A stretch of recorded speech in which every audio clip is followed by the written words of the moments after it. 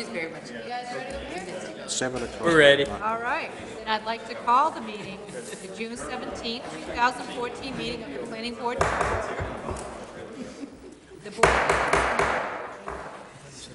The board will consider tonight's agenda in the following order. Approval of the minutes for the May 22nd Planning Board meeting, followed by the Robinson Woods 2, Cantor Lane Resource Protection Permit Extension. Number 3 on the list of the Bolus, Rosewood Subdivision Amendment, followed by the Thomas Memorial Library Expansion Renovation Site Plan, followed by public comment on items not on tonight's agenda, followed by adjournment. So, first item, approval of the minutes. Did anyone have any comments, concerns, questions about the minutes? Would anyone like to make a motion on those minutes? Sure. I'll make a motion to approve them. Second? Second. Joe? Thank you. Any discussion on the minutes? Seeing none, then, all those in favor? Okay, that was unanimous, and the minutes have passed. Okay. Next item would be the Robinson Woods 2, Cantor Lane Resource Protection Permit Extension. The Cape Elizabeth Land Trust is requesting a one-year extension of a resource protection permit granted last year to install wetland and water crossings and improve and install trails in the RP1, RP1 buffer, and RP2 wetlands located on Robinson Woods 2 and at the end of Morgan Lane. The extension request is filed in compliance with Section 19-8-3A1H Resource Protection Performance Standards. Now, this application is a little different because it is on our consent agenda, meaning if a board member wants to have a discussion on this, it would have to come off the consent made through a motion. So at this time, does anyone wish to bring this off the consent agenda? No, seeing no one then would anyone like to make a motion? Thank you, Joe. Motion for the board to consider.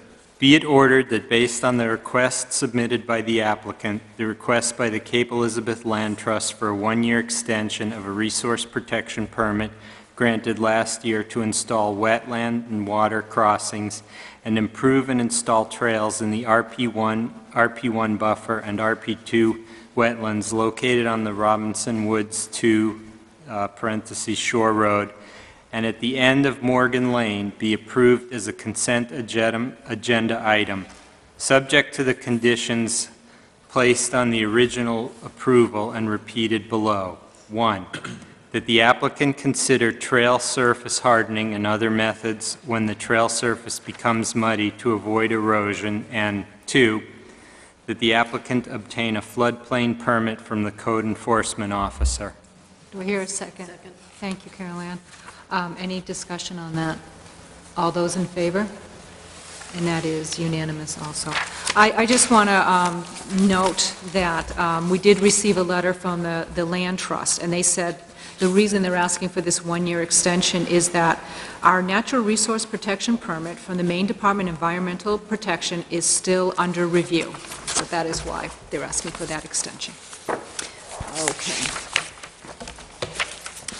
Next item on the agenda is the Bolus Rosewood Subdivision Amendment, and this will be addressed in the following format. The town planner will provide an overview of the item, after which the applicant will summarize the subdivision amendment application. The public is then welcome to comment on the amendment. After public comment, the board may begin discussion, concluding with a motion for the board to consider. Maureen. Sure. When this was before the planning board as a workshop, it was discussed as a consent agenda item, and I just didn't want you to be surprised that it's not listed in the consent agenda, but there are limits to what you can put on a consent agenda. There are 5 criteria that you cannot put on a consent agenda, and one of them is any reduction in a buffer. Therefore, this is being presented to you as a formal amendment to the subdivision. So this is the Rosewood subdivision. It was approved in the 1990s. Included in the approval was a note that there could be no removal of vegetation outside the building or clearing envelopes. The applicant has requested to remove 2 dead and diseased trees, and that would constitute an amendment to the original approval because you're altering the buffer. So what I have done for you is done a review of this amendment request under the subdivision standards. Okay. Thank you. John, you have a presentation? Thank you. My name is John Mitchell of Mitchell & Associates, and I represent Chris and Jane Bolus. This is an amendment, as Maureen said, this is an amendment to a previously approved Rosewood subdivision. Rosewood is a 5-lot subdivision that was approved in 1992. It's located between Mitchell Road, Woodland Road, and Elmwood Road in the northern part of the town. Chris and Jane reside at 60 Elmwood Drive, or Elmwood Road. This is an enlargement of their lot, and I've delineated the building envelope as well as the clearing envelope. The trees in question are outside of the building envelope. There are approximately 24 plus mature trees, predominantly red maple. However, there are two trees that are very unhealthy. They've lost their top half of the crown, and they continue to decline. And they're very vulnerable to disease and insect, as well as they're susceptible to blowdown. So with that, the applicant is requesting that we remove these 2 trees. This is a very dense canopy of trees, and removing the 2 trees will not have a substantial effect on the buffer to adjacent properties. So. Thank you. Can I ask a quick question? Sure. You said this is a dense canopy. Are there more trees than what you've shown here? There are more trees in this area here, which I haven't located on the plan. You should have received in the cover letter, I included some photographs that show the 2 diseased trees. I do want to, if anyone from the public would like to speak, so I'm just going to at this moment ask, is there anyone here that wanted to speak on this item? No. Does the board have any questions for the applicant? We did have a workshop. We did see the photos. It was very clear. 1 tree is already considered by the code enforcement officer to be dead, and that one, if not already taken down, will be taken down. And we saw the photos of the other trees. It was very clear. There's a long trunk, nothing on the top. Yeah. For that reason, that's what I saw, and I'm willing to approve this. Anyone else have any other comments or questions of the applicant? No, then at this time, would anyone like to make a motion? Thank you, Carolyn.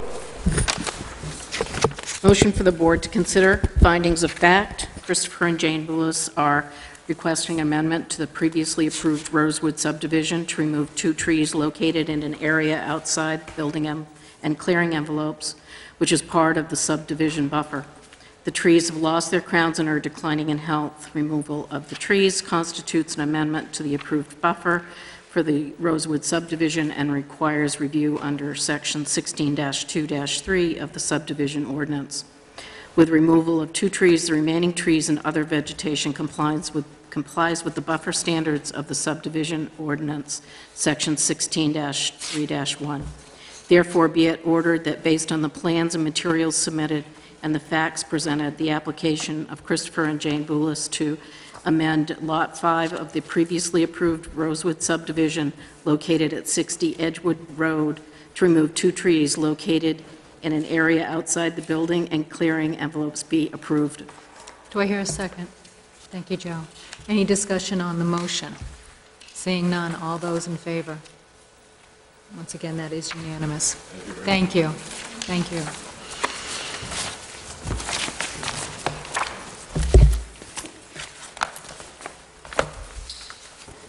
Okay, number 4, the next item on our agenda is the Thomas Memorial Library expansion renovation site plan.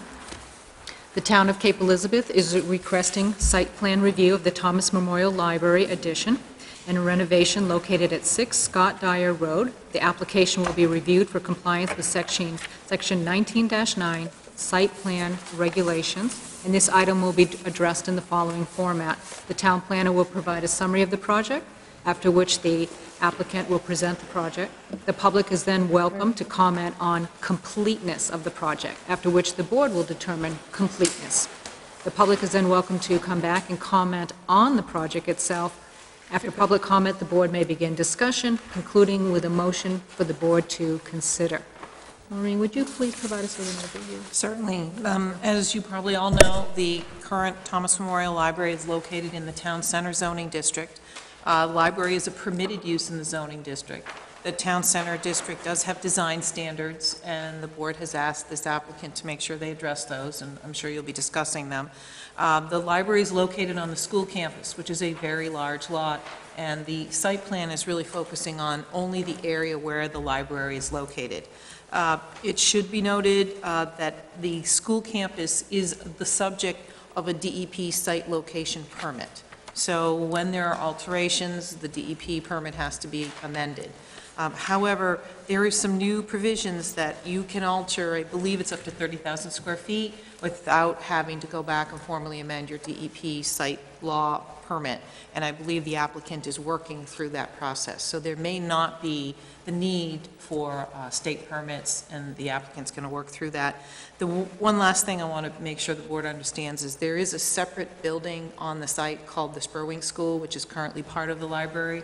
The applicant is not proposing anything in that building at this time. So for the purposes of staff review, it's been treated as storage, and we are not assigning any parking requirement to that building. Thank you. Would you like to make a presentation at this time? Great, thank you. I'm Molly McCausland. I'm the chair of the Library Building Committee. Thank you all for having us this evening. Before we give our presentation, I'd like to give you just a really brief presentation on some of the work that's been done in planning for this project over the last few years. The town does have a history of updating and upgrading the library facilities approximately every 20 years, and our most recent renovation was done in 1985, so we're a little bit overdue. It's been about 30 years since the last renovation project was done. In February of 2013, the council charged the Library Planning Committee with planning for library programs and services for the upcoming 25-year period. And the Planning Committee used a multifaceted approach for gathering public input and ideas about the future of the library in the community. The committee met with the Town Center Planning Committee, considered opportunities for reuse and renovation of the existing facilities at the TML, explored the use of other town-owned facilities, and eventually decided that a very carefully designed combination of renovation and new construction was the best choice for meeting the needs of the town for the future in the library. The committee selected the design team of Reed & Company, a Maine-based firm with extensive library renovation experience, to assist us with the project. And based on a careful assessment of the possibilities and out of a desire to both respect the past and to plan adequately for the future, the Planning Committee and Reed & Company recommended to the council that the Pond Cove Annex building, that's that part of the library that fronts on Scott Dyer Road, should be preserved, and that a new addition should replace the 1985 connector. In January of this year, though, the council also appointed a library building committee and charged this group with implementing the recommendations of that planning committee, including designing and pricing an approximately 16,000 square foot project at a budget of not to exceed $4 million. While our design team will be presenting the project to the planning board this evening, the building committee and the design team are still working out the details of the building interior, and in August, the building committee will be presenting the final project to the council for its approval. With the council's approval, the project will go to referendum in November for final approval by the voters, and once that voter approval is received, the building committee is anticipating that construction will commence in January of 2015. We're excited about the project, and we look forward to hearing your comments. And at this point, I'd like to turn this over to Dick Reed to introduce the members of the design team.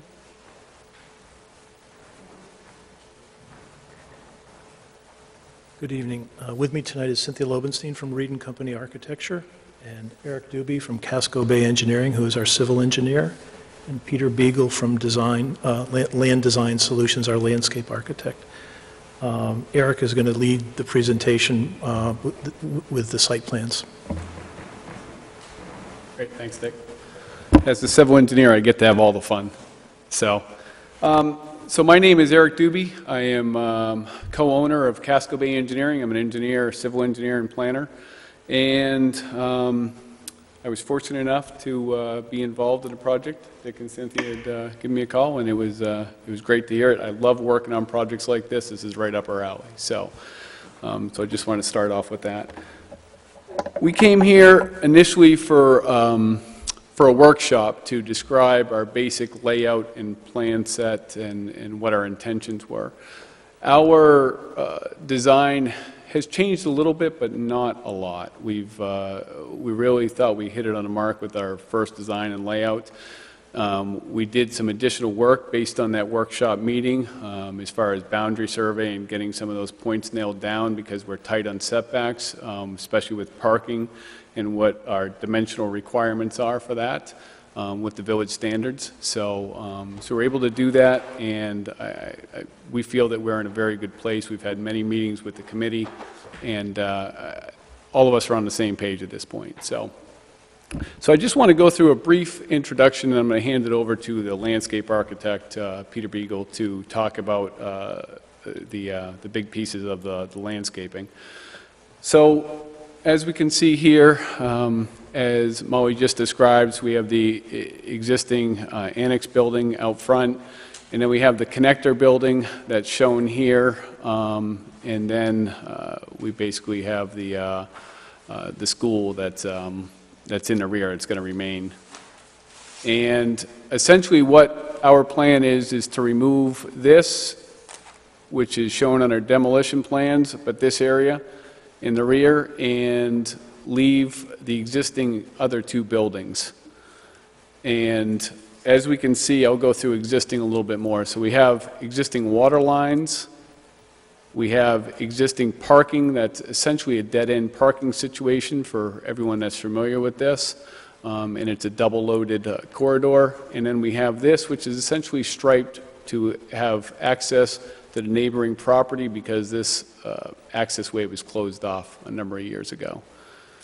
We have, of course, the existing elementary school that's in the rear, or I'll say on the, in that case, the west side.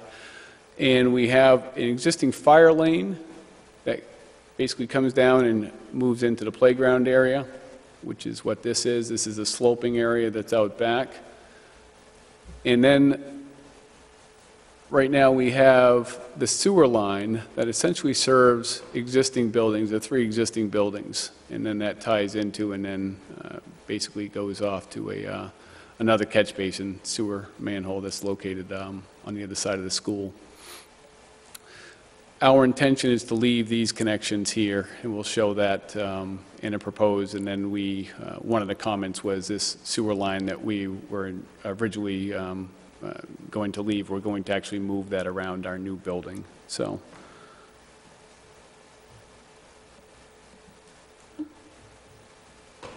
in our proposed site, we've tried to use hatching to our advantage so we can show where we're going to repave the new parking lot. We're going to show that and the new building. So the new building, as you can see, the outline is shown here at the attached to the existing building out front. We have basically an alleyway through here that we're going to be able to utilize with landscaping and the children's garden and area out back with a new paved new paved pathway. That pathway that is existing here is going to essentially be removed and is going to be relocated to this section over here. We also have an existing access way pathway that's out front that is going to be moved to the north of the existing building with essentially a patio area that'll be on the front side of the building. The existing sidewalk, and again, these are all going to be new materials. This will be a concrete sidewalk access way that's similar, and then we're going to merge that into that the entryway that's on the east side of the building, the new addition. And then that's also going to connect over into the Spurwing School. And then, again, we're going to have a patio that's here and then a connector to the side. We are going to be removing a piece of this building on the side of the building, which basically connects into a stairway, an access way. So we're working with grading and everything else to keep that to basically get to handicap accessible.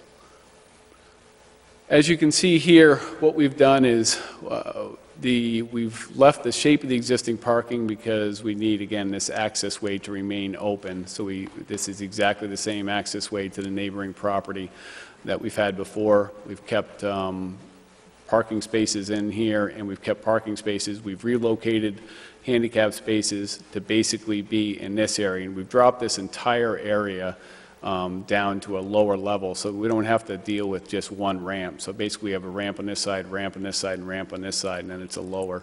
We felt that was going to work better because we needed 4 spaces versus just 2 spaces on that.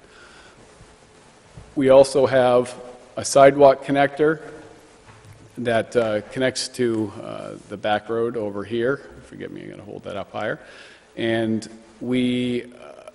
that's going to connect across. We've basically taken our throat width of this drive and narrowed it down. One, to slow people down coming through here, so that when they can see that it's narrower and they'll automatically slow down. And then we have the crosswalk that extends across here with, again, a ramp. And then we have granite curbing that essentially extends all the way around here with a couple of drop-off spots that can be used for either drop-off or they can be used for deliveries when we need or have the need for that. We have a couple landscaping islands per the ordinance that we're looking for. Plus, we're trying to break up the parking area.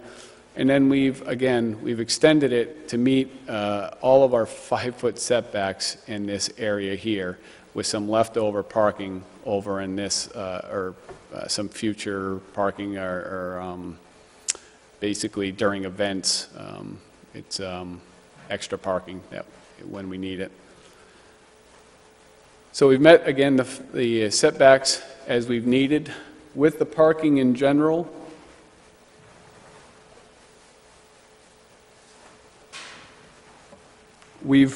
as you can see by the calculations, from what we need for in the parking requirements, and that was in the parking calculations, which was section F. The total number of spaces that were required for this site is 37, and what we've required on this site is 53. So we've met the parking standard and requirement on this, and we have some additional parking for overflow and for other events. So we felt that was a good solution for what we were trying to achieve with that. So beyond that, we've essentially left the Joan Benoit Samuelson alone out front and are not altering that in any way. The proposed utilities are going to tie into the new building, similar to what they are now.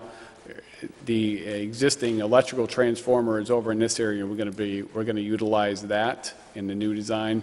As I mentioned with the sewer, we're actually going to add, it was one of the comments that we'd received from the AMEC review. We're going to take care of, we're going to address all those comments, but specifically one of the comments was talking about relocating the sewer line around the building, and that's easy enough for us to do. So we've already incorporated that into our next submittal. I've been working on that in the last week or so. I'm going to let Peter talk about the landscaping portion. He's got a beautiful drawing and does a much better job than I do at that. But I think for the most part, that addresses what our intentions are. And after Peter gives a presentation about landscaping and we talk a little bit more about the building, we're happy to entertain any questions. Thank you.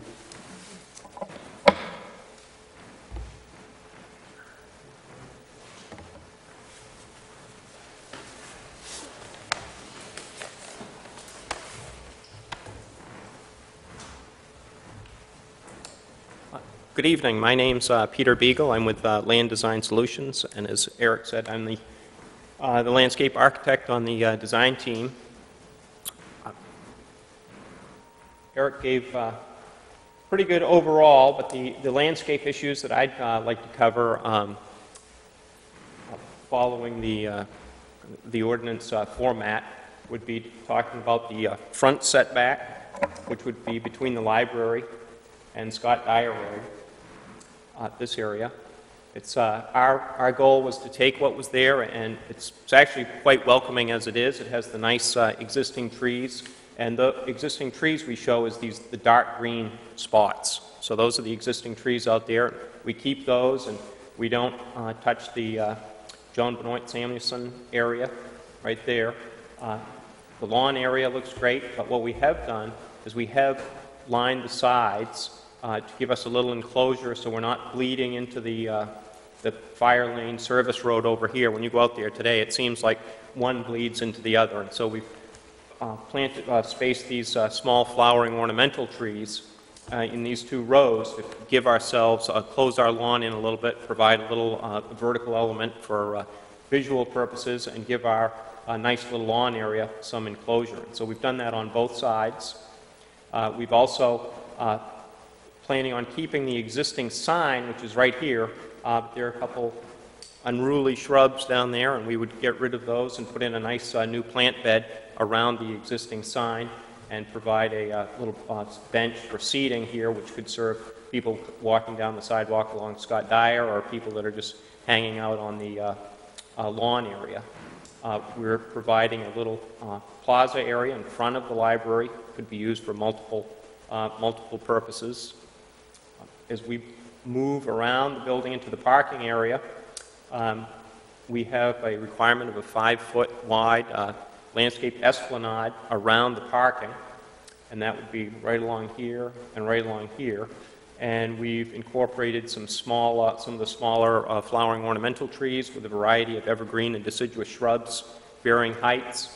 We've incorporated a few tough, hardy perennials. Not having a lot of room, it's a little limited as to what we can do in there, but we've provided a pretty full shrub bed along there and a pretty full shrub bed along Holman Road.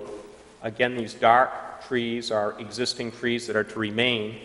So we've sprinkled in some larger deciduous trees along here to help keep that buffer, some buffer and some canopy, giving some separation between us and Holman Road. The shrubs that are planted along here are a little bit larger to help provide that screening, buffering feeling.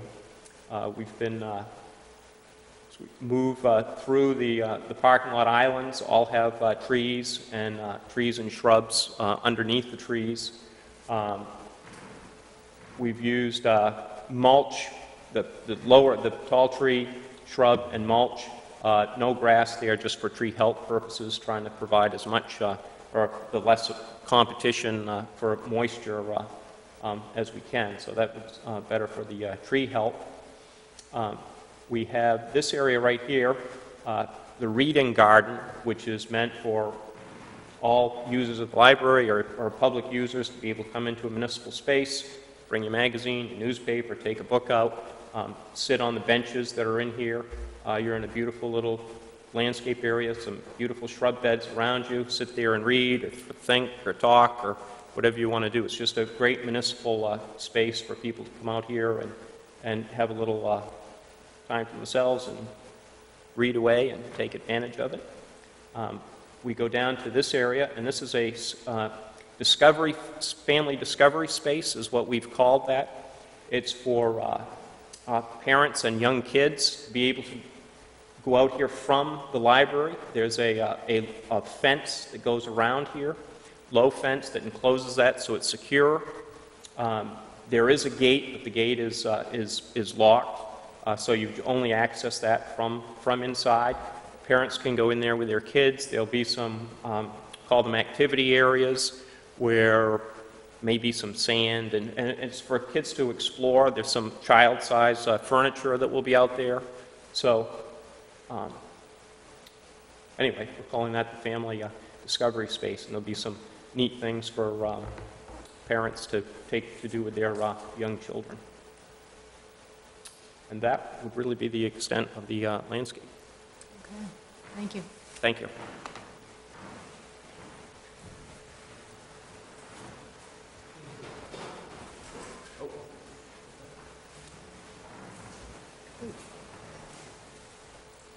Go forward.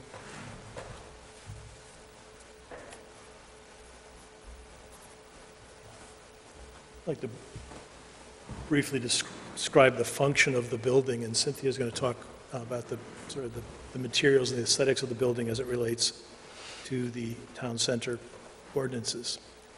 This is a demolition plan, and you can, if it were clearer, you could see that the 1985 connector is being eliminated. And this is the floor plan of the upper level. The Pond Cove School Annex is right here.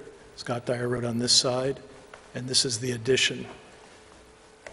As you probably know, the existing building is 2 stories, so we are entering in between 2 floors with a new entrance, and that is at grade, handicap accessible entrance, and by way of an elevator, you can go to the upper level or down to the lower level. And the stairway going up to the circulation desk is here, and the stairway going down to the lower level is here.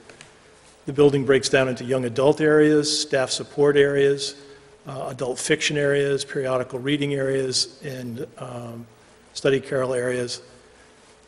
This side of the building looks down onto that discovery playground that Peter was talking about. So and there's a sort of a small reading area here also looking down to the lower level garden. The lower level, you could arrive at that by coming down the elevator or these stairs. This part of the existing building is a fairly large meeting room. These are smaller rooms that are staff support, staff spaces, janitor, really support space, and one medium-sized meeting room and a kitchen.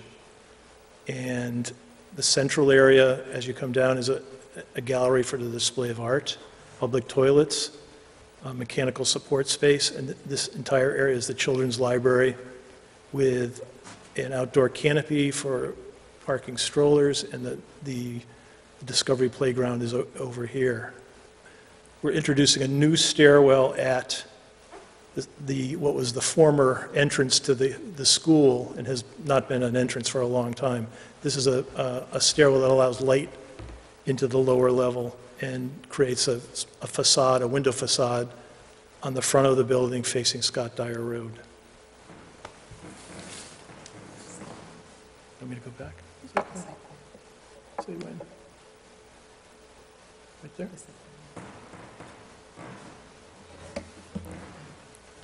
So I was going to speak a little bit to the town center district design standards, which include the footprint, the scale, the height, and roof pitch, the building and parking orientation, the openings, and existing materials.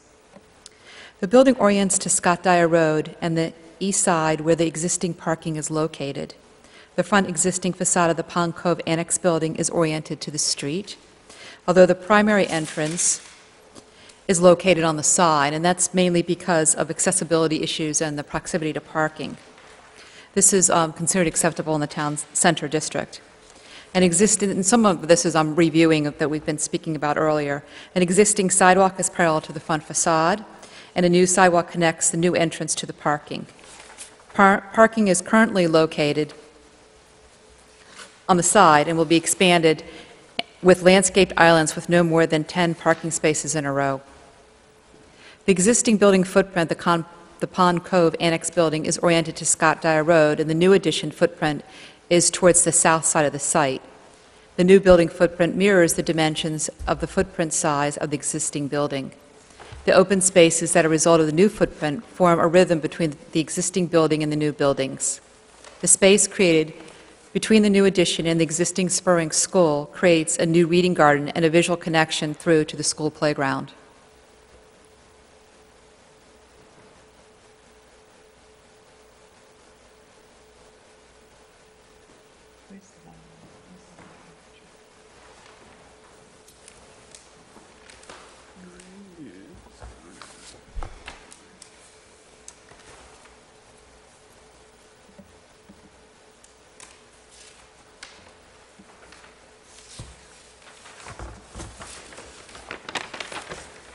So this is a rendering that we had made of the front entrance of the building. It gives you an idea of some of the scale, proportions, and the materials.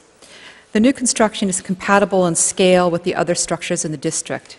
The articulation of the facade, the proportions of the windows, and the choice of exterior materials of the new building relate to the graceful municipal nature of the Pond Cove Annex building.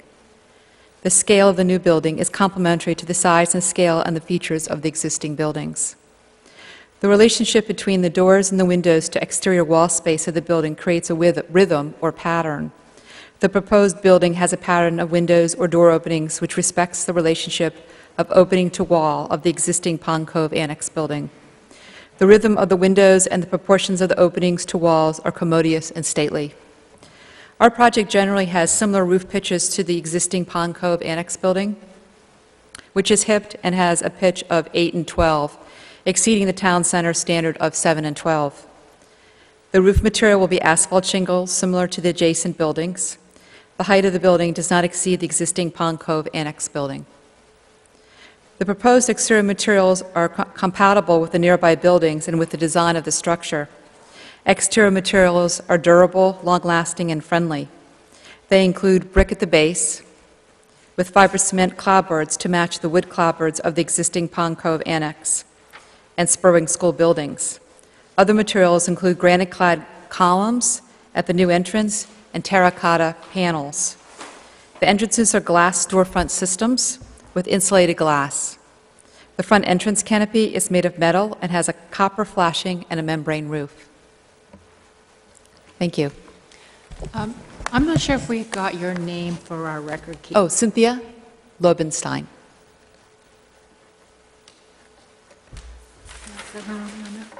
Was there any other names you didn't capture? No. Thank you.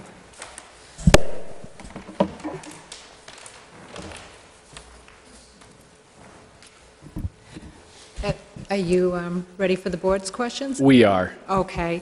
Just for formality, I do have to say that I will open this up to the public, but when I look out, I see that we have no one from the general public here. So we'll go right into questions from the board. Was that, oh, no, actually, that was completeness. Does the board have any questions now on completeness? Anyone on completeness? I had one question. Okay. This piece of property is just one property that includes the school and the library, correct? So there's no setback issue between the school and the library? That's correct. Okay. Anyone else on questions about completeness? And if we don't have any more, did I hear a motion from someone on completeness?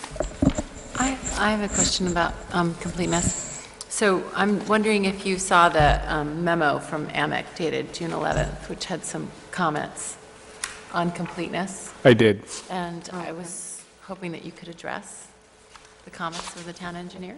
Certainly be happy to. I do want him to address that. I almost feel that's a little beyond completeness. Do you want to? Okay. Does anyone want to address this? Just to note, Yeah. the letter from the town engineer, the first paragraph says that, well, the engineer feels his comments are beyond the completeness level. They did? Okay. Yes. I was just rereading it for that. It's been a few days since I read this. I do want them to address it, because there are a number of very good points that need to be addressed. Okay, but if it's we want beyond to completeness. get beyond So we can completeness, address it after. And, I mean, certainly you can go over every one, but I believe the applicant has already agreed to, that he will address all of them Okay, in the great. next submission. Okay, excellent. Yeah, Not we that don't, Can't go over them anyway. yes, we'd be happy to go over them, but basically, we don't have any issues with their comments. And as I tried to say in my opening statement, that I've already taken care of probably 90% of these comments. Awesome, For the thanks. next submission. Great, So, appreciate it. All set.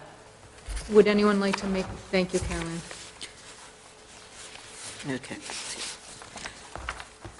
Motion for the board to consider.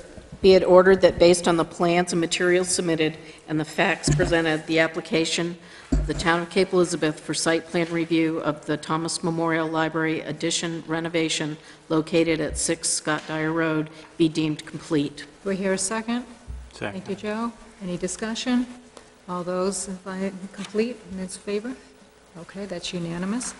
Okay, at this point, then, we will discuss any questions that the board has. I know I have a question, but I want to open it up to other people. Anyone else have any questions? This is beyond completeness. Yes. This is to do with... Henry, can you use your microphone, please? Hi. I'm looking at the plan, and I noticed that you have a concave entrance plan, concave around the area there, which means that if a car swings around there, for a while, it's actually approaching the building. It's not running parallel to the building. You're running around, headed in towards it. I noticed that there's the door, according to the plan, is about 7 to 10 feet from the curb edge. Now, this is just a point, it doesn't really amount to a lot.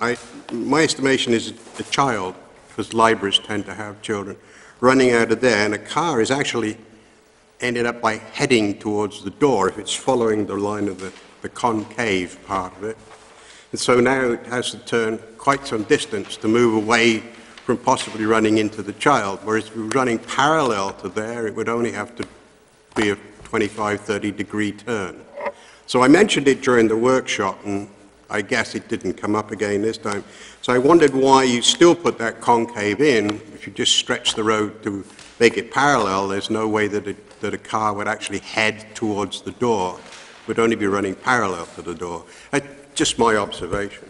So, yeah, we did address that, and I know the discussion led, and we've had many conversations about that. But the basic basis from a civil engineer's standard on this is that there's many situations, whether it be schools or libraries, that have this situation here. I feel it to be a much safer situation than the current situation is, even though people feel that when they pull in, that they're going to be going slow, but when they pull in. But when you pull in like that and your driver,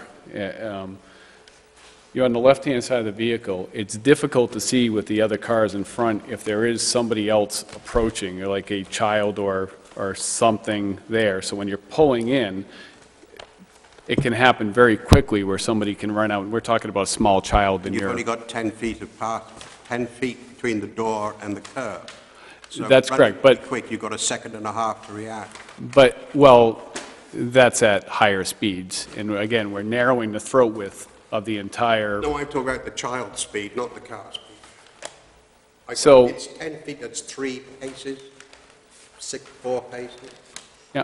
So we feel that with the extended vision of what you have as a driver, you're going to be able to see a better view, especially with no, again, remember that we're taking the parked cars out of the existing configuration, and there is a possibility to have a car out there for a drop-off, but we're basically, you have a wider opening, so you have another 10 feet in there where a drop-off spot is also going to be. So that's why it's a safer configuration, because you have a better angle of vision, and the fact that you're going to be going, in my opinion, you're going to be going slower through that area and go with that. So if you have something approaching, you're going to have a much better field of vision. So,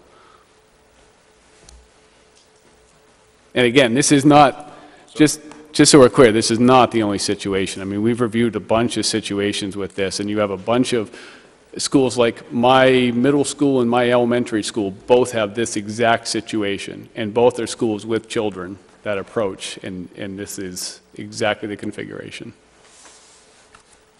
Yes. For what it's worth, this is consistent with what planning recommends for really slowing down speeds. To have a concave entrance. Yes. Okay. Thank you, Henry. Yes, Peter. Excuse me.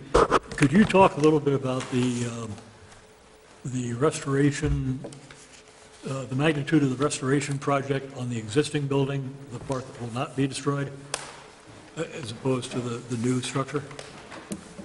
Yes. On the exterior, we'll be repointing brick as needed, sanding clapboards and trims and repainting the exterior, new roof, new flashings, new trims. So the exterior will be renovated pretty much as is, but in better condition. The interior has been gutted once already, but we will be upgrading with completely new insulation from the basement slab all the way up through to the attic. And we'd be using, where appropriate, sprayed insulation, cellulose, using the right insulation for the right application. We'll be totally rewiring the building for power, lighting, technology. We'll be putting a completely new mechanical system in, heating, air conditioning, ventilation.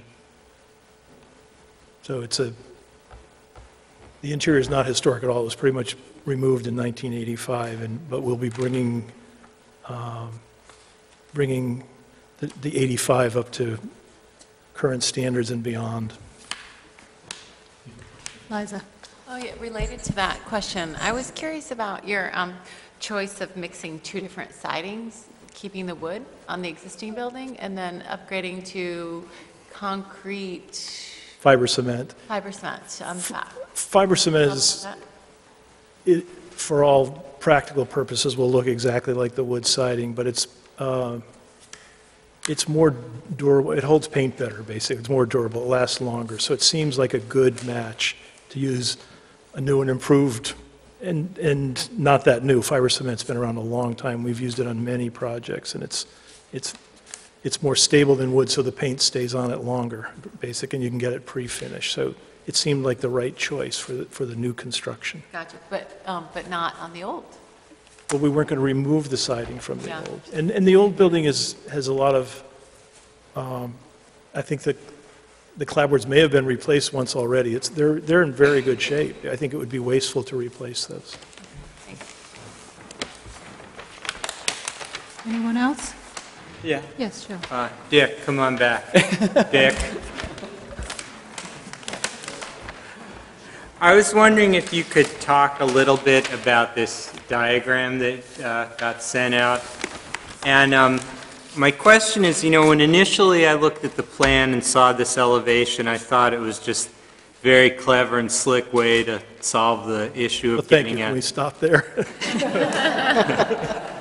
But on the other hand, with the steps there, you've got a sense of entrance into this building. The steps will not be there. The steps will not be there. No, I know, the steps are going, I understand that, but I'm saying that right now what you do have, even though the steps are not used, you still have a sense of entry and movement into this building off the main drag there.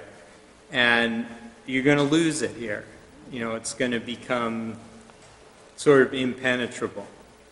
So I'm sure I'm not telling you anything you haven't thought about. And we've certainly struggled with that, and I think you're making a good point. I think the design challenge for that is it's not the entrance to the building. And we're trying to make a very visible side entrance, which again, the town standards allow that, with a canopy and signage and columns. So what do you do with something that was a former entrance? And our feeling was we make it a really spectacular window. And so that's what this is trying to do, is to make it intentionally not an entrance, but because of the portico and the dormer above it, and its central location on the facade and its symmetrical placement of windows on each side, it's really important. So we made it a really important window. And that window allows us to get natural light down into the lower level, which is also an important goal for developing the lower level as premium space. And are there existing windows in back of that window? Which window, I'm sorry? On the new window going in, let me just look at my elevation. What's the sheet number of that, John? This one. So these new windows here, but in back are the existing. Those windows are behind the columns. Those existing windows. Not existing windows, I'm sorry. The new windows are behind the columns, does that? Right. Oh, yeah, there's another layer on the interior that's glass. So all of the north-facing light, so no glare, comes into both the upper and lower level. But that's not, that's all new. All as new well, also. On the second Right. layer on the inside. Okay. Basically, we're taking what was that entrance and creating a stairwell at that entrance. It's a premium location for egress, for safety from the building, but it's also a great opportunity to take something that isn't an entrance anymore, make something important out of it, and then allow natural light into the building on 2 levels. So that was the challenge. So we're intentionally making it not look like an entrance, but make it look like a window. Does that answer the question? Mm-hmm, yeah. Any questions over here? No, my questions were addressed by your answer to Annex letter. Okay. Were you, do you want to go through anything on the AMIC letter that was particularly? Can I ask one more design question? Certainly. So, on the southwest corner, that 2-story piece where the roof comes down a little further. Oh, from yes, the main sure. roof. The sort of the reading rooms. Yeah, so I was walking around and back there, and it seems like that's going to be quite prominent in the view, like from where the kids play. Yes. Are you going to do any kind of 3D that would include the existing school and maybe that corner? view?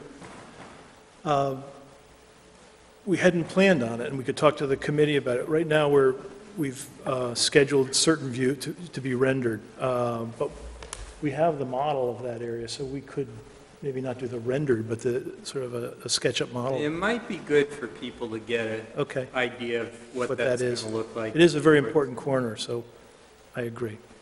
It's, we've actually had a lot of fun with the reading, the Children's Place playground here, the other place, Discovery Space, because this is a reading room, and you're looking down on that little area, so I think it's actually going to be really sweet.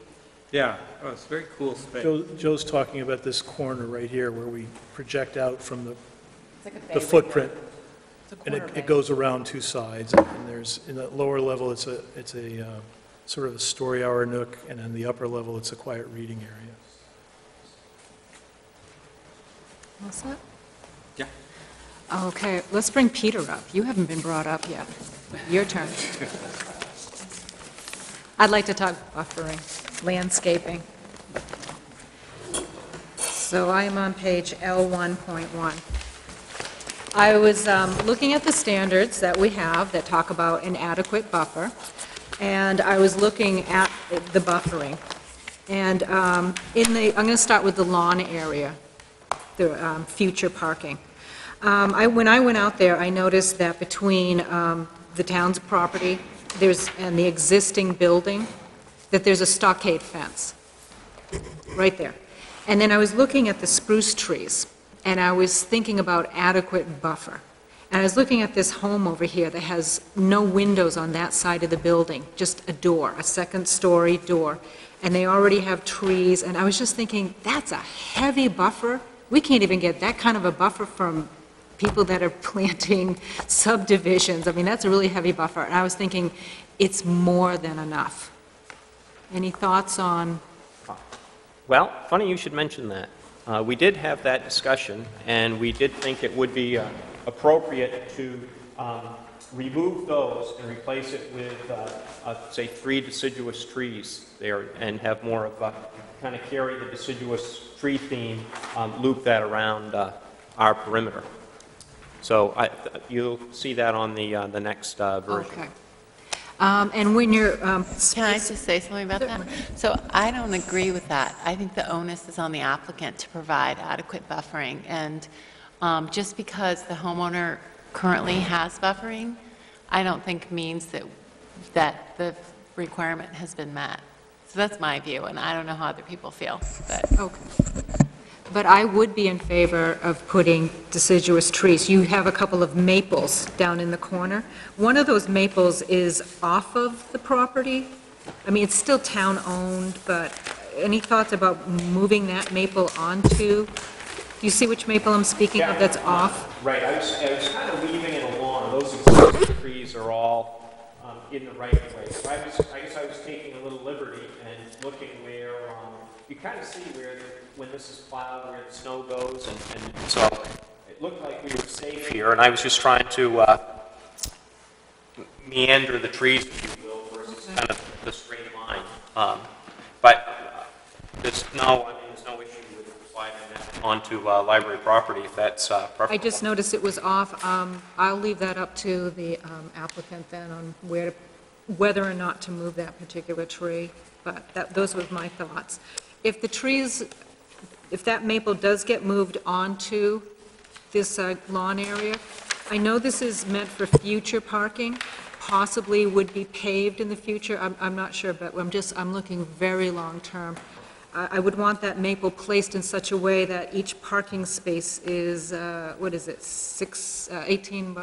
whatever the space size is, that you actually would start marking out those spaces so that you put that maple in a spot where you're not taking up 2 spots, you're just taking up, you understand where I'm going with that? Okay. I was also looking at some of the landscaping below those maples. I'm not sure, let's see, there were HR.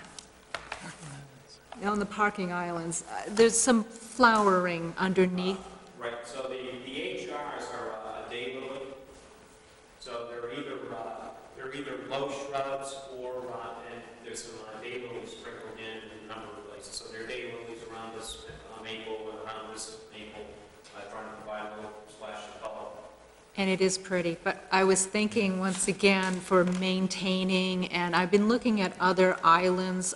You can look right out here, and there's some islands, and they basically just have the tree and the mulch. And once again, I was thinking maybe this is, as far as buffering goes, this doesn't really apply to our adequate buffering. It is pretty, but I'm not sure if it's over and above, and my comment, again, just for you and the applicants to discuss. And that would probably be true with the crab apples, the 2 crab apples, same thing, there's some underneath there. Mm-hmm. No, I was thinking the crab apples that are part of the island. These? Those 2, yes. Once again, there's some underneath. Right. Okay, just my thoughts on those. And then maybe when you do come back, there is a buffering between the existing Spurwink School building and this lawn area. I wouldn't want to send us, the other side of the Spurwink building. To the east. And the lawn area for future parking. Oh. Right in there. It looks bare, but it is a heavily buffered area, quite grown over. I don't know if you could maybe just put a cloud. Don't send a surveyor out there to count the trees, and there's a chain link fence. Maybe if we could just put a cloud so that someone would know that we realize that there is the vegetation in that area, that it's not just grass to grass. And I think that was it on the buffering. Those are my thoughts, but I'd like to hear from the board. I'm taking away, so I'd like to hear from the board about an adequate buffer in the commercial zone. Well, not necessarily buffering. I just wanted to say I liked the variety in your plant list. I thought it was quite interesting. Thank you. Yeah, to me, the buffering here, because we are in the town center zone, we have the neighbors, if you will, are largely school buildings and whatnot, or commercial space. I see less of a need of buffering of the sort you might want to have in subdivision. So something that's aesthetically pleasing and does provide some screening is fine. I don't see the need to be as intense, and I'm almost thinking that the visual attractiveness of the buffer is almost more important here than any sense of bulk or mass in buffering. Would that speak to the spruce trees against the stockade fence, that if those were removed, that's the thickest buffer. I'd like the other comments. If those were removed and replaced with 3 maples, is that what you're thinking of, or?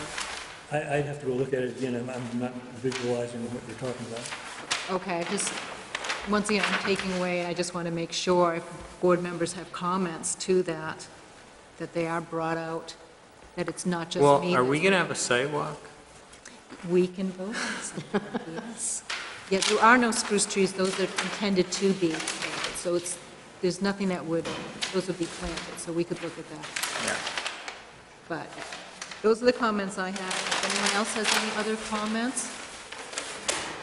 Yeah, I'd like to encourage a sidewalk to make a discussion about buffering a little bit more. Okay. You know, if you want to spread it out, if you want people's comments, not everybody has taken the time to go up and walk the property as you have. So, you know, I can visualize some of what you're saying, but I haven't been there in the last couple days, so. Okay, I guess you're out of the hot seat right now, and we'll discuss a site walk, but thank you. Thank you. For answering those questions. And everyone is all set? We are ready now to discuss a site walk? All set with questions? Okay. Then, how many people would like to take a site walk? Okay, then let's schedule a site walk.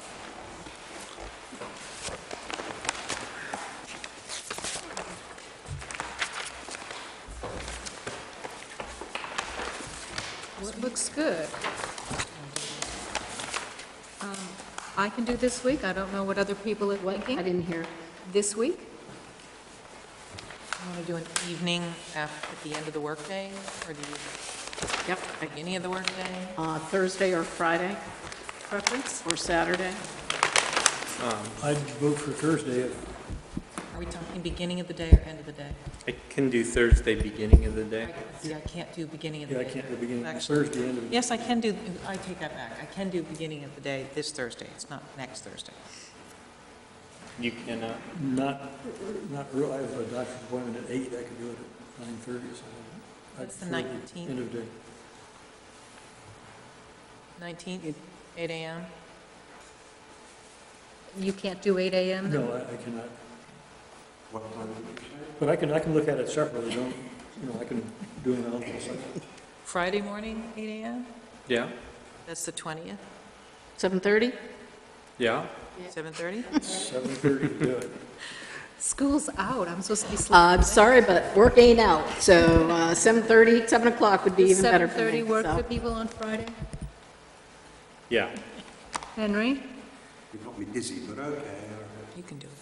I'll put me on. does that work for you folks? 7:30 on Friday? No, doesn't work for my landscaper? No. Okay. My family and I are headed to Mount Cod Thursday afternoon. Oh, Got to cancel that. What do we get for, When are you coming back? Saturday. So next week. the next week? I'm available Sunday. I work 7 days a week, it doesn't matter to me. The following week, what are the agenda, what do people have on their calendars? I'm good Monday, Wednesday, Friday mornings. Friday? I am too, but what do other people have? Monday or Wednesday, not Friday. Could we do it early? 7:30, is that still? Now you want to go early? Yeah. Yeah, okay. Liza, how are you on those days? Great, at 7:30. Okay. So Wednesday, June Now, 25th? how does that work for other members? Wednesday? Wednesday, Did we say June June 25th, 7:30? Everyone's okay there? Okay. June 25th, 7:30, and that was AM. AM. Yes. Thank you very much, I appreciate that. You meet in the parking lot, library parking lot. Yes, we're going to meet in the library parking lot at 7:30 AM, June 25th. Okay, then. We've scheduled the site walk, and then we'd like to schedule a public hearing for next month. So would anyone like to make a motion? Oh, Carol Ann? Motion for the board to consider. Be it ordered that based on the plans and materials submitted and the facts presented, the application of the Town of Cape Elizabeth for site plan review of the Thomas Memorial Library addition renovation located at 6 Scott Dyer Road be tabled to the regular July 15th, 2014 meeting of the Planning Board, at which time a public hearing will be held. Do I hear a second? Second. Thank you. Okay, any discussion of that motion? All those in favor of the motion? And passes unanimously. Thank you. So we will see you next week. Thank you very much.